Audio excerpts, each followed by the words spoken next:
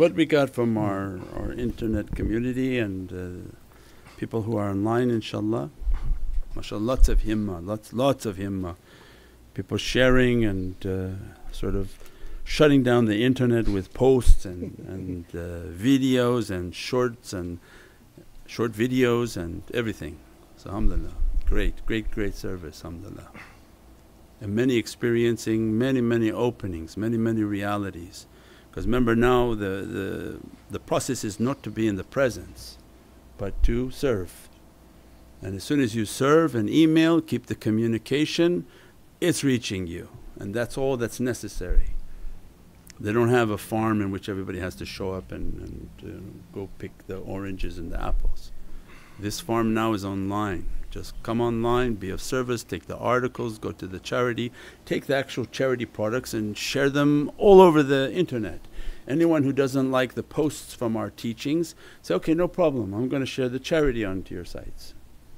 And then your interaction with fellow Naqshbandis, Sufis or whatever will introduce to you the reality I taught and we taught about the people of tariqas. They come and their entryway is like the dogs, right? We said the entry to this reality, you can be like the dog of Ashab al-Kahf, but unfortunately many of them stay in dog format. Means they're very doggish characters, like dogs, attack dogs. And our life was to take knowledges and realities and become better than a dog. Trained dog that doesn't bite, doesn't bark, and then now reach towards the realities of where Sayyidna Musa wanted. That I want to follow this adab, I want to be trained by the people of knowledges and I want to achieve these immense realities. InshaAllah. As-salamu alaykum Sayyidi. Wa alaykum salam wa rahmatullah. From the spiritual science presented in blockchain technology, does the hash system which ensures integrity of data within a block reflect the sign of the reality of the ruh of Sayyidna Muhammad, and are blocks themselves a sign of fulkil mashhoon presented in Surah YaSeen? You got me, because that sounds very scientific for me. So whatever it is in the blockchain, that in the last days, we said before now, you use cash. As-salamu alaykum wa rahmatullahi wa barakatuh. This is Shaykh Nurjan. Thank you for watching the video that you're watching. InshaAllah, if you're happy with the content and happy with these programs, please support the button below, the programs that we have for our orphanage repairs, our water well, Give the Gift of Life, our mobile food vans. We have now 5 vans: Vancouver, Chicago, Los Angeles, Pakistan. There's many programs that reach thousands of people and rescue foods and give those supplies to people in need. Your support is greatly appreciated. Also, be so kind as to leave loving comments and please share the stream. Every bit counts. As-salamu alaykum wa rahmatullahi wa barakatuh. The system's not going to be like that, because cash you spend here, spend there, nobody knows where you spent. That's a hidden world. What Allah wants in the last days, that if you give Him $10, everyone in the world knows about it, and He give you $9, everyone in the world knows about it, and then you give Him $8, everyone in the world knows about it. Why? Because Allah has continuously taught throughout the Qur'an that I know everything. If when a seed moves, it's in a clear book. So the ledger and Kitab al-Mubin is now going to be introduced into this earth. You know, shaitan will run the ledger for his people, but it's an ajr and it's a isharat or guidance for believers, that the ledger is going to document everything. As Allah's grand ledger already documents everything, so it brings you to yaqeen and certainty. Who can deny at that time that Allah knows everything? If you think your government knows everything, imagine then your Lord knows every single thing, what you put and hide in your account, what you spend in your account, everything Allah knows. So this brings people to certainty. Should be at least.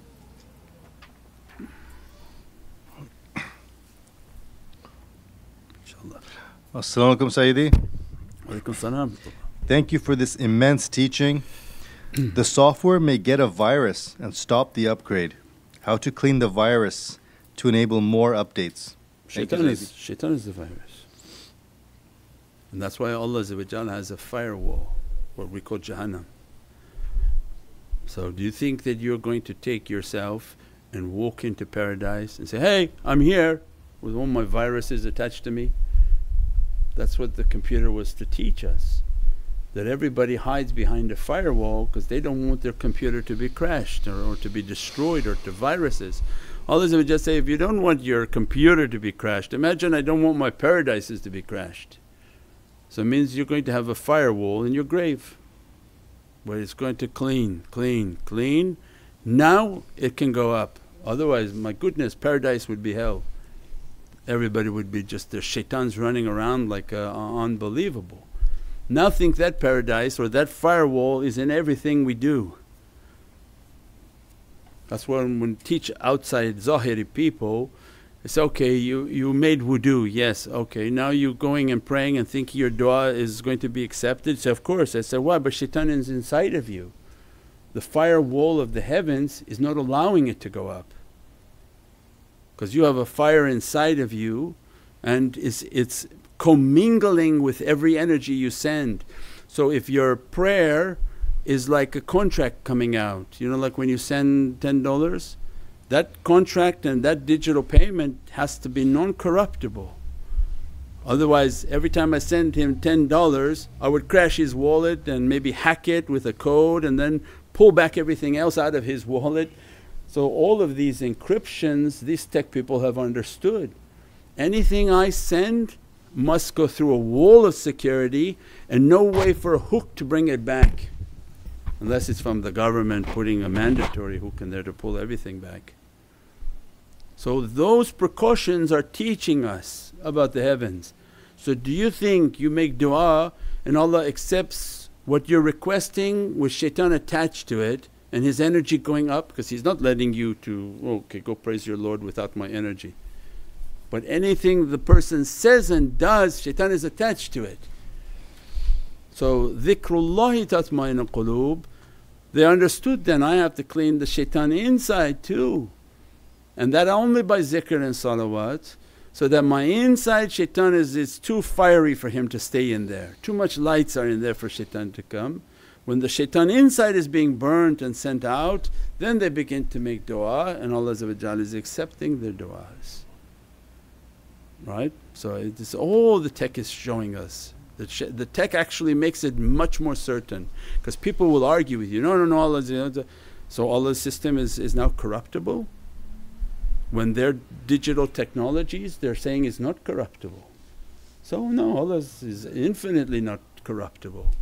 There's not an energy that goes negative up anywhere, and this is the system of awliya, they're supposed to clean. And that's why you accompany a shaykh. Why? Because his jama'ah when they make a du'a has to pass through his heart. His heart has to clean it, and then his shaykh is responsible to clean him, and then his shaykh is responsible to clean him. So there's a whole chain of command. So by the time it gets up to the big huge shaykh, it's a mere conveyance to the presence of Prophet, and that becomes the perfection in which Prophet says, my nation will present their amal to me. When I'm happy I say hamdulillah. It doesn't say anything but hamdulillah to the tariqah. Why? Because they're not going to give Prophet bad, they're going to die cleaning it. So this is the system of tariqah, this is the barakah of people joining tariqahs, is because they have to realize how my files are all corrupt. As soon as I'm with them, they're going to clean the file and send it up.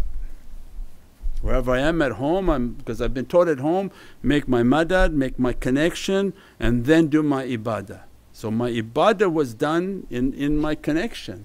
I made my madad before I prayed. That's most important. I made my madad before I did anything, because it's in the madad of my shaykhs to be with me. My salah is not going anywhere. But as soon as I make the madad of my shaykhs, then they come to be present like a rocket ship. That salah is moving. That's the whole system. So no, definitely Allah's system is not corruptible. Even in the heavens Allah has shihab, that even they try to steal information, Allah has angels of fire that come and chase after them and destroy them. So it means there's so much systems of Allah's protections that it's just unimaginable. The dunya is now showing itself of this uncorruptibleness, and that's the sign of the last days and the immense sign of last days.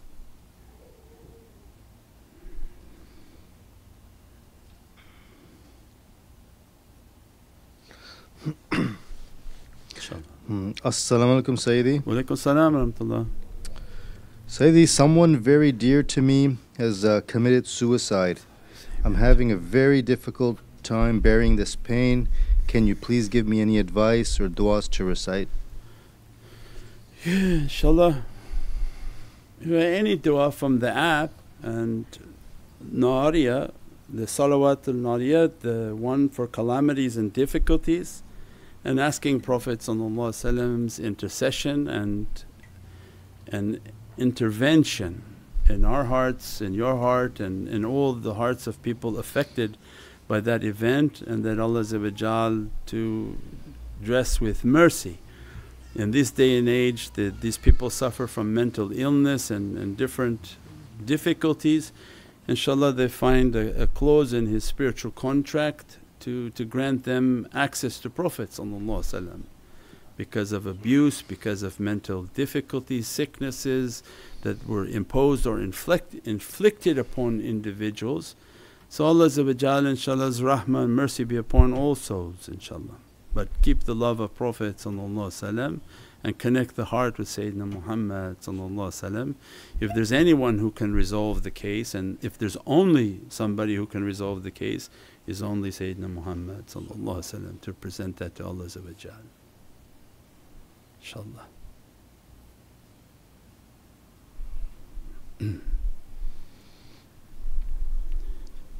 As-salamu alaykum Sayyidi. Wa alaykum salam wa rahmatullah.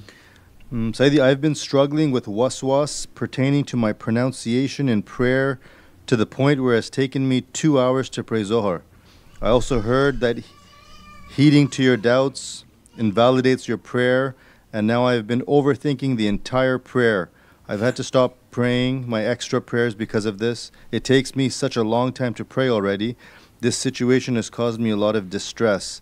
Is there a way to negate these thoughts so I can pray without so much difficulty? Yeah, inshaAllah. Make your wudu, keep your wudu, make your salawats, make your muraqabah, because this shaitan is coming too close. Do not listen to Wahhabi people on the internet. Do not watch their videos, do not watch their short videos, just see them run. Just you see their look and shakl, and the shaitan run. If you listen to their teaching, listen to their belief system, you're in trouble. It's going to, like a waswas, grab your ear and enter deep into your heart, and that's all the shaitan wants. So these guys, they'll come and say, okay, your qiraat is not correct, Allah won't accept the prayer. As if it's so petty that there's like an English translation service or Arabic translation service that if it doesn't qualify, you're wrong. Hayya ala salah, hayya ala falah. Oh, but you called the farmers, you didn't call it right. So no doubt, look at the room, of course they're farmers, who cares? They would do that, they would come to the masjid, said, you said it wrong. You said farmers, because Arabs love to argue about their Arabic.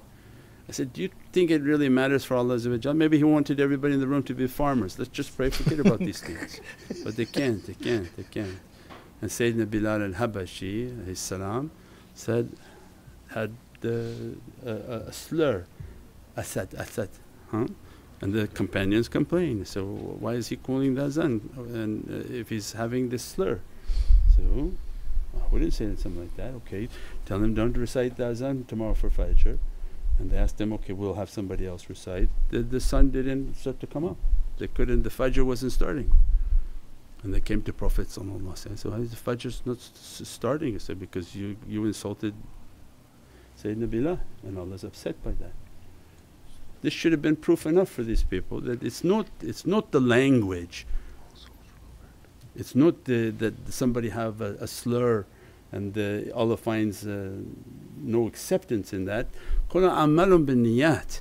If the intention of the servant is true and sincere, care what the words of the mouth is saying and his pronunciation is correct or incorrect.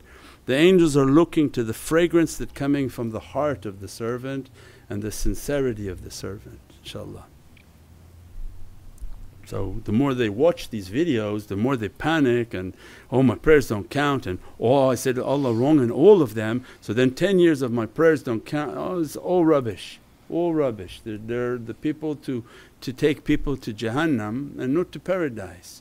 And no tariqah has taught that, no shaykh has ever said that of the tariqah shaykhs. So this is not correct. And all our life we pronounced everything wrong and we got to a very nice place in life. I'm a walking example. I don't know what that shaykh says, it's all pronounced wrong. So alhamdulillah for me, it's worked.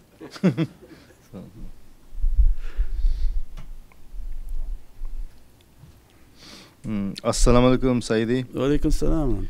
How to find the faults in your software that prevents upgrading? What kind of faults prevent this? Is it just the bad character? Well, it's the combination. So this is what the talk was from last night, that I have to know my life I'm being tested, so my khuluq.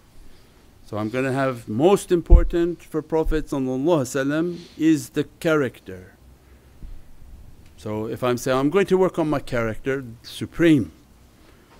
But now I want upgrades, do your charity, do your khidmat, show that you love the shaykh. He's like your father, why don't you support him? So I love your teaching, I love your teaching, but you didn't do anything to support him. So all of these are acts of love. This path is based on love. They show their love, they do their khidmat, and then their character is supreme. So what Sayyidina Khidr was teaching, because he's the unseen, anything that happening in your tariqah days, know that it's being witnessed by the shaykhs.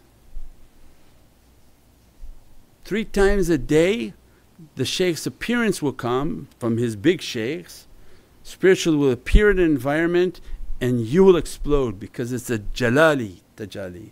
It doesn't come jamali. He's not coming like to give the fairy dust to people and enjoy their day. He comes with a jalal, like fire comes into the environment. Why? Because it's going to make somebody explode at least 3 times a day. So what we learn from Sayyidina Khidr salam is that he was present in every event. A boat that doesn't break by itself. The car, its tire doesn't go flat by himself. Sayyidina Khidr is there popping your tire. Think about it, say, oh, I have so much love for the way, then there must be a Khidr reality, pops your tire. So what you going to do? Maybe you're about to get in an accident tonight on that way and he's saving you. Be patient. Have a sabr, know that these awliya are watching me. I'm acting obnoxious, I'm acting irresponsible, I'm acting with anger and bad character. They're all watching and astonished.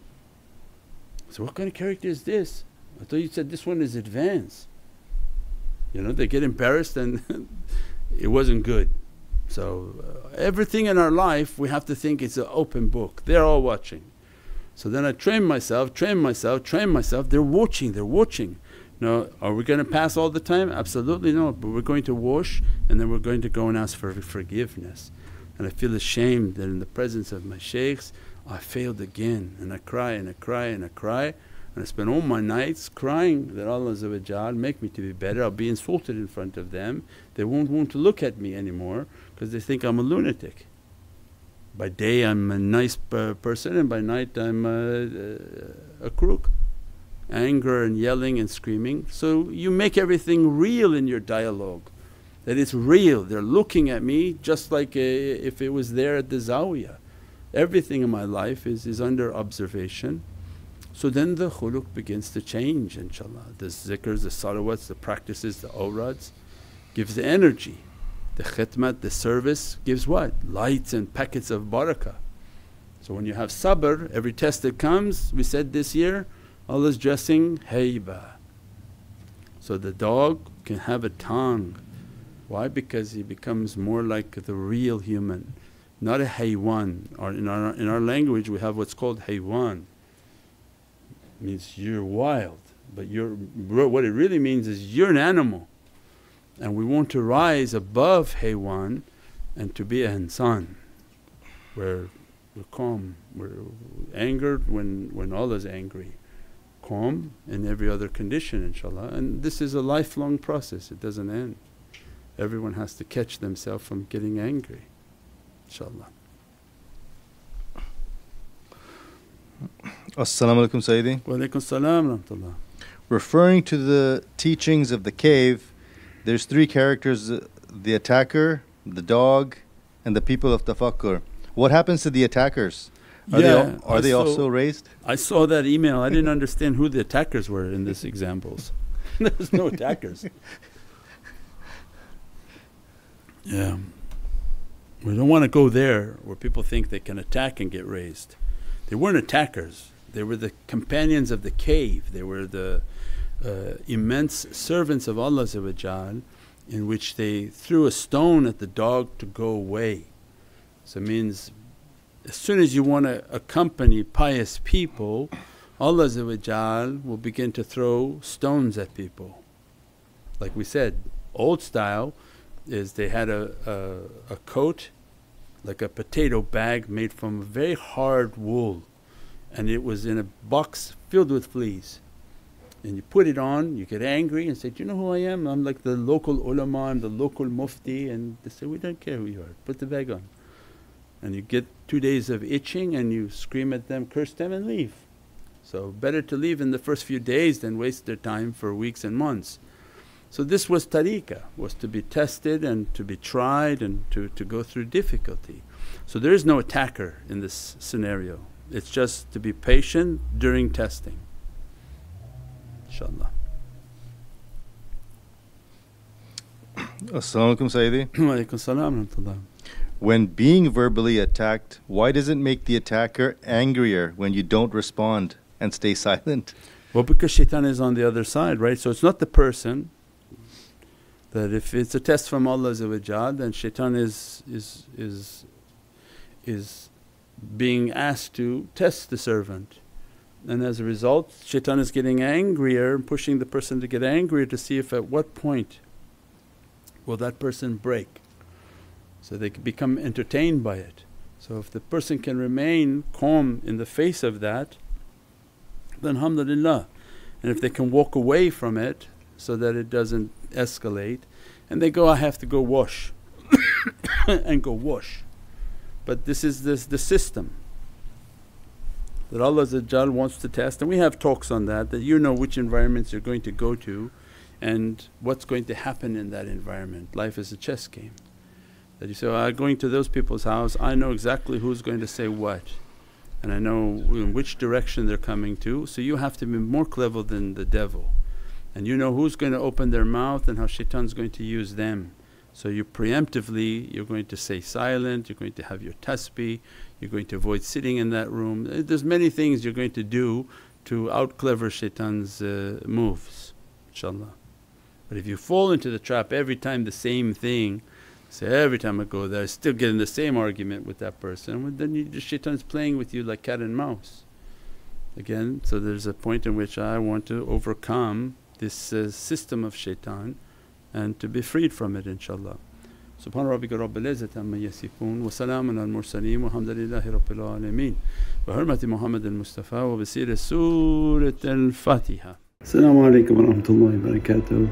This is Shaykh Nurjan. Thank you for watching the video that you're watching. Inshallah, if you're happy with the content and happy with these programs, please support the button below, the programs that we have for our orphanage repairs, our water well, Give the Gift of Life, our mobile food vans. We have now 5 vans: Vancouver, Chicago, Los Angeles, Pakistan. There's many programs that reach thousands of people and rescue foods and give those supplies to people in need.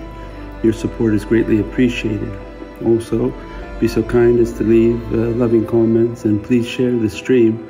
Every bit counts. Assalamu alaikum wa rahmatullahi wa barakatuh.